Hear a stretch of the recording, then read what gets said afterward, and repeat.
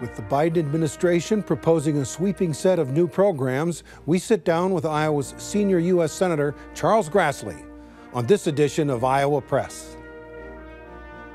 Funding for Iowa Press was provided by Friends, the Iowa PBS Foundation, the Associated General Contractors of Iowa, the public's partner in building Iowa's highway, bridge, and municipal utility infrastructure. Iowa PBS is supported in part by Wells Fargo. Fuel Iowa is a voice and a resource for Iowa's fuel industry. Our members offer a diverse range of products, including fuel, grocery, and convenience items. They help keep Iowans on the move in rural and urban communities. Together, we fuel Iowa. Small businesses are the backbone of Iowa's communities, and they are backed by Iowa banks. With advice, loans, and financial services, banks across Iowa are committed to showing small businesses the way to a stronger tomorrow. Learn more at iowabankers.com.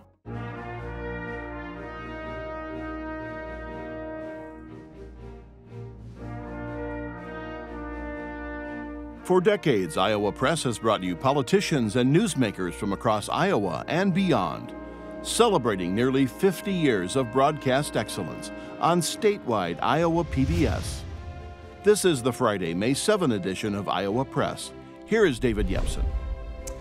When Charles Grassley was first elected to the Iowa State House in 1958, the sitting U.S. president was Dwight D. Eisenhower. 6 decades and 12 presidents later, Senator Grassley is in his 7th term in the U.S. Senate, and current President Joe Biden is a former Senate colleague. As the new administration proposes a wave of new programs, Senator Grassley joins us again at the Iowa Press table. Senator, welcome back. I'm always glad to be with you. Good to see you. Also joining us across the table is Brianne Pfannenstiel, Chief Politics Reporter for the Des Moines Register, and Radio Iowa News Director Kay Henderson. Senator, a few years ago you used this program to announce that you were running for re-election. What's your announcement today?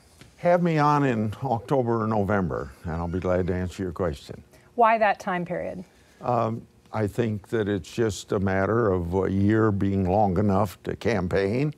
I think it's also a reflection that I ought to give it some greater thought and listen to the people of Iowa and listen to my family, and I'll just be making that decision sometimes this fall. Thank you for asking. Senator, you've said that you really love this job still. You still love serving the people of Iowa. So what, if anything, could convince you to step away? I'm going through that thought process now, and I'm going to make an announcement this fall, and except for the people of Iowa and family, I think that the only other thing that would go into it is not to leave any question in people's minds that I enjoy what I'm doing, that I get up at 4 in the morning and go a couple miles. I get to the office by 6. I haven't missed a vote except for 6 votes that when I had the COVID. So I've cast 8,927 votes without missing a vote, and I haven't missed a vote since I went back. I didn't want to contaminate my colleagues. I go to each of the 99 counties every year, and I really enjoy serving the people of Iowa. According to our most recent Des Moines Register Iowa poll, though, there's a significant number of Iowans, including about 1/3 of Republicans, who say that they would rather see you step away rather than running again. So what's your message to them? I think my message to them would be to repeat what I just told you, and that one poll doesn't make any difference. I don't pay attention to polls that much. Well, I'm going to ask you another question about the poll. That same poll showed your approval rating at the lowest point it's been in nearly 40 years. Do you think you can still appeal across party lines the way that you once did? I'll have to take that into consideration. I have no reason to believe that I can't. I have won several elections by 65 to 71%, the last one by 61%.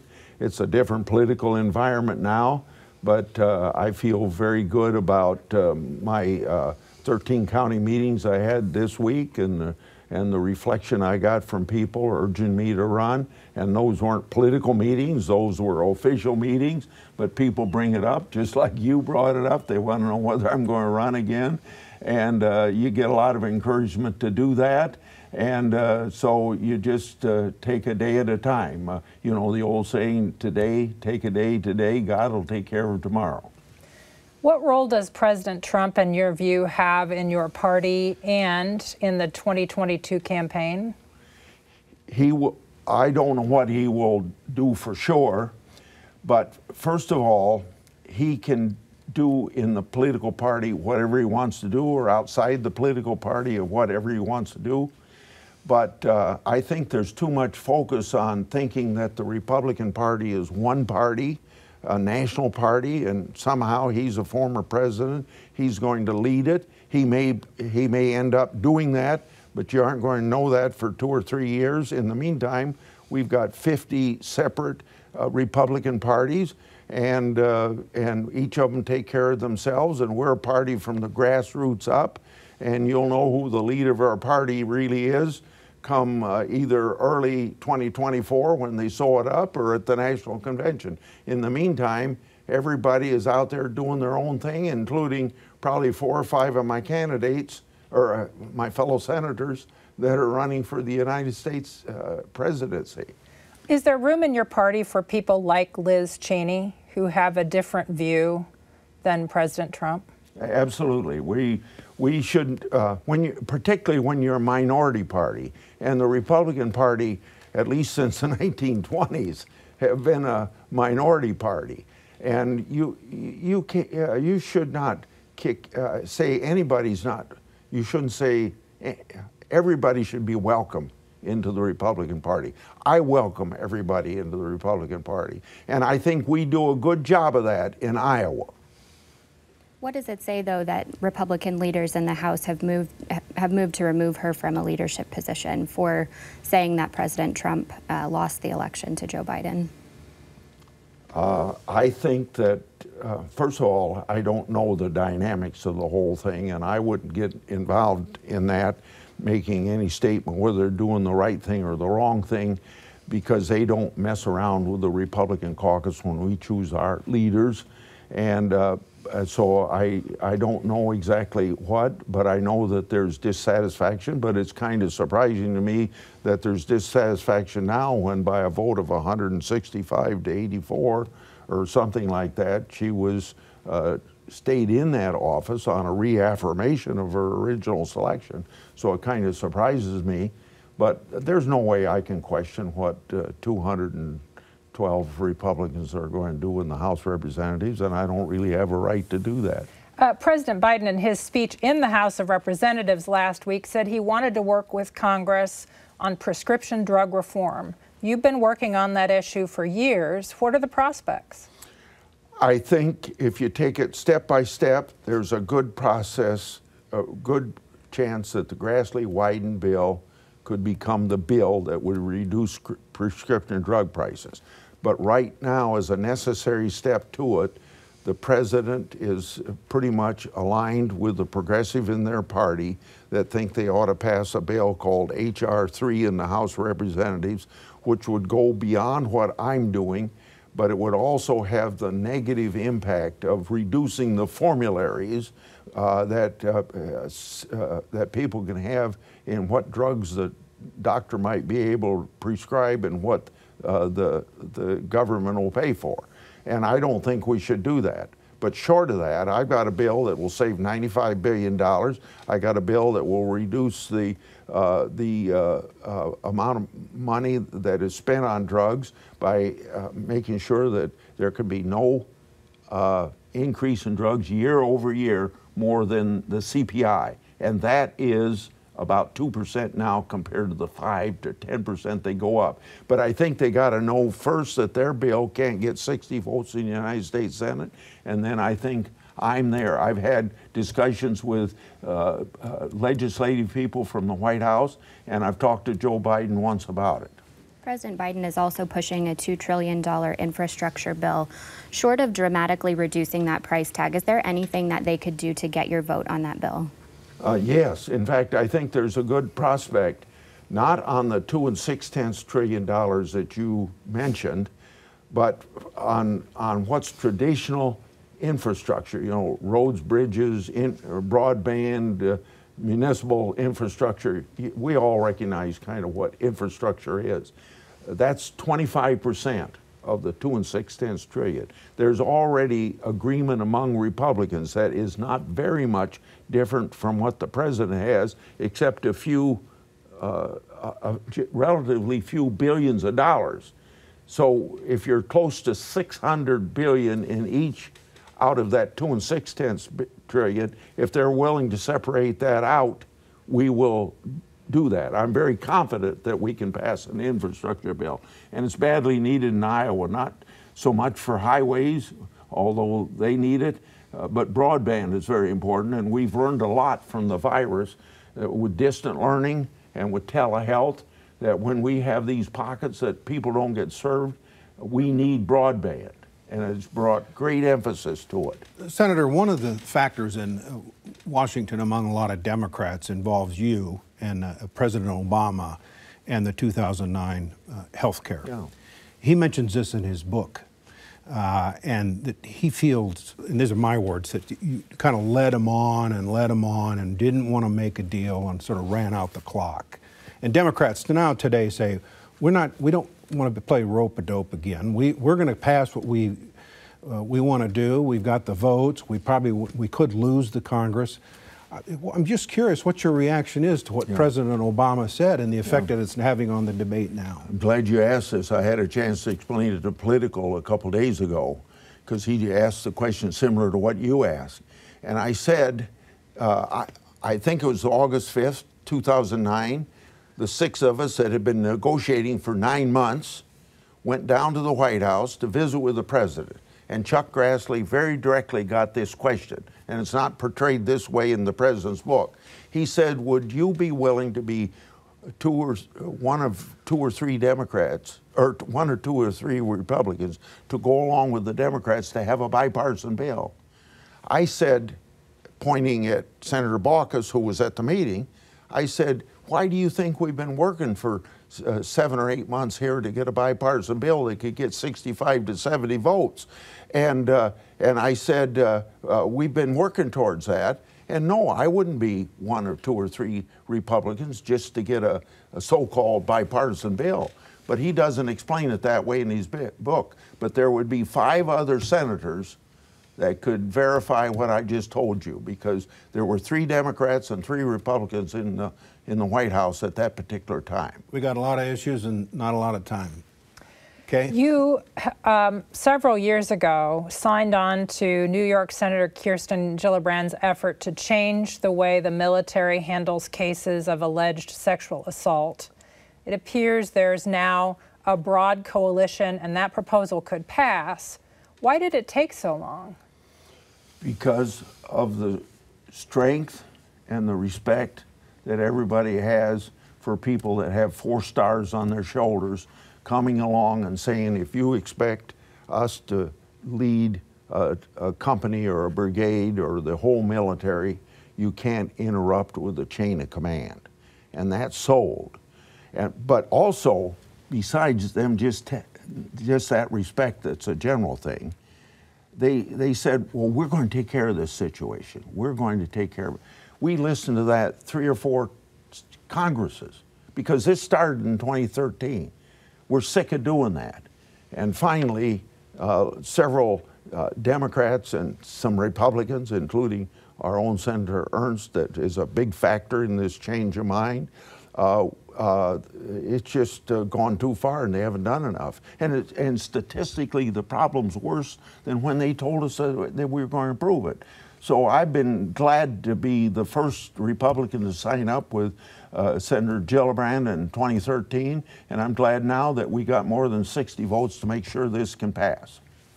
Senator, you were fairly critical of President Trump's EPA as it related to ethanol and the renewable fuel standard. How do you think Joe Biden's EPA is doing so far? As of right now, I cannot have much negative to say about him. A little slow getting what you got to mix ethanol. It's called RVOs. How much ethanol you got to mix in with gasoline. But actually, that should have still been done in the Trump administration. And these people are relatively new. I'm going to give them time before I criticize them. But I think the best thing that ought to bring some certainty to the ethanol industry in Iowa is that, that we've got this 10th Circuit Court of Appeals that has said that over the years they've been giving out too many waivers to the small refineries. Now that's been on appeal to the Supreme Court, and if the Supreme Court upholds the 10th Circuit, then what the courts are doing brings more certainty to it than anything that we do arguing with the executive branch of government over 3 presidencies, Obama and Trump, and now hopefully not with Biden. Senator, I want to ask you about earmarks in Yes. Congress. You've served when there were earmarks, and you're serving now when there aren't. Some people are saying we ought to bring them back, that nobody knows better what districts and states needs than the members of Congress from those states, and would sure help move things along if there were a few earmarks that could be handed out to people. How do you feel about this earmarks question? I don't like it. And it doesn't show respect for a decision that was made in the 2010 election. It doesn't show respect for what people were, the message that they were signaling, that a bridge to nowhere that cost tens of millions of dollars to serve 55 people was just one bad example of bad earmarks. So the 2010 election kind of answered this. Right after that election, Republicans and Democrats went back and they all adopted a position that there would be no more earmarks. Okay, that's been that way for 10 years. Now, all of a sudden, there seems to be a bipartisan reason for going back to them. And presumably they're back because I read about several House members putting in earmarks. The Republicans adopted a rule, no earmarks. Now that's just a caucus rule, but it's governed for 10 years. And now some Republicans think we don't have to go by it. It's a caucus rule. We can ask for earmarks. If you want to ask for earmarks, ask for them if you don't like them. But I don't like it, and it's still a rule. It's been a rule for 10 years, and every Republican United States senator ought to abide by it. Now, will they? I don't know, but they should. You have worked on criminal justice reform. Speaking of having a discussion between Congress and the courts are trying to interpret a law on crack cocaine versus powder cocaine in the sentences, number one. Number two, is there a prospect that the Senate will pass some sort of policing reform? I know that Senator Tim Scott is working very hard on it and trying to reach a bipartisan agreement. And as of a year ago now, when he first put his bill forward that I could easily vote for, he said that all of it is, no, I put it this way, 70% of it is what the Democrats want. So he was pleading with them, if you get 70%, isn't that better than anything? You aren't going to get 100%. We ought to agree to it. Well, we didn't get, Democrats didn't want to brought up because somehow a Republican couldn't be for police reform just before the election. Now there's a better chance, and he's working hard at it, and I hope he's successful. Senator, you've been vaccinated against the COVID-19 virus, but there's still a lot of hesitancy in Iowa broadly and also among Republicans. What's your message to Iowans as they're considering whether to get this vaccine and whether they have some hesitancy about it? They should get it, and even if they've had the COVID, I think they should still get vaccinated. And I was vaccinated not only because I wanted to be vaccinated, but I thought as a public official I should. But I'll let every public official make up their mind what they want to do. I would not vote for a law that said everybody's got to be vaccinated, but I would encourage everybody to get vaccinated. You are a prolific tweeter. You've been on that platform for years. What is your view of big tech decisions that have deplatformed people like President Trump? They are a monopoly. I don't want to take a position they should be broken up, but if somebody thought they should be, I would take a look at that. They have this immunity from lawsuit that's called Section 230. It should be repealed or very drastically modified, but they're a monopoly. They are censoring. I think they censor a lot more conservative points of view than they do liberal points of view. They aren't the platform that they said they're going to be, where you could have dialogue. They think they're smarter than the average American. You ought to be able to say anything you want to. That's what freedom of speech is all about. And let the people decide what they want to. Senator, I want to ask you about the President's proposals on capital gains taxes and the concern that the administration and many Democrats have that there's too great a concentration of wealth, and they want to claw back some of that. How do you feel about all that? The purpose of taxation is to raise enough money to fund the government and the programs. The function of taxation is not the redistribution of wealth. That becomes confiscation, not taxation. And the two items you're talking about that I heard about at my 13 town meetings this week, even at a high school I heard about it, doing away with the stepped-up basis, which has been law since 1922. Nobody's ever really questioned it very much. And then reducing the estate tax exemption from 11 million down to 5.5 million. This is going to hurt a lot of small businesses and a lot of farms from being passed on from generation to generation. I imagine the people in Washington, D.C. think people buy farmland today to sell tomorrow. You buy farmland to have an efficient operation and to pass it on to your family. At the end of the day, Senator, what do you think is going to happen with this issue? You watched it for many years. Okay. I believe that even if they use reconciliation, which has only been used twice in the last 5 years, where you can get something done with 50 votes, that there's enough Democrats would be hearing what I'm hearing from Iowans.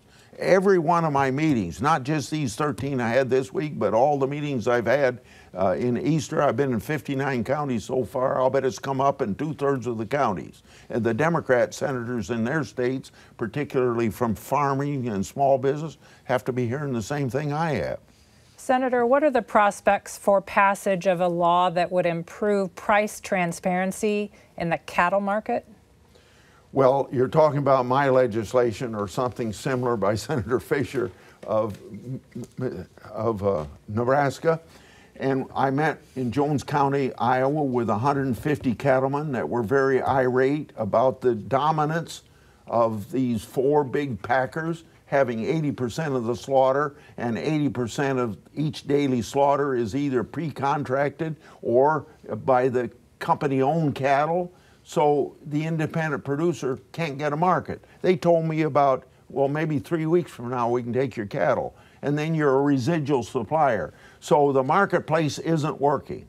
And we've got to pass this legislation so the independent producer can negotiate a price and know when he can deliver. You've been talking about this for years, though, and it's never passed. What's the difference this year? Well, let's say I talked about it from 2002 to 2007 or 8, and I gave up then. And then a year ago, the cattle people came back to me from Iowa and said, would you please resurrect your bill? I thought, ye gods, we're going to go through this same thing again, not get any support. You'd be surprised the number of people that signed up for my bill almost immediately. We have good bipartisan support now, and I think it's got no problem getting out of the Agriculture Committee. Senator, I want to get you involved in an Iowa spat that involves a lot of Republicans. This question of selling ethanol at fast food and at gas stations. The ethanol industry and the governor want to mandate mix of fuels and how they're sold. The industry says, don't tell us how to do our business. Both of those groups are a lot of Republicans in both of those organizations. Where do you come down on this question? Well, I come down from a little bit different angle. I don't know about the Iowa legislature. I wouldn't tell the legislature what they should do that way. But if one of the arguments against doing it is we can't afford to have another pump, or we don't want to take something away from one customer for another, there's a federal answer to that out of the U.S. Department of Agriculture.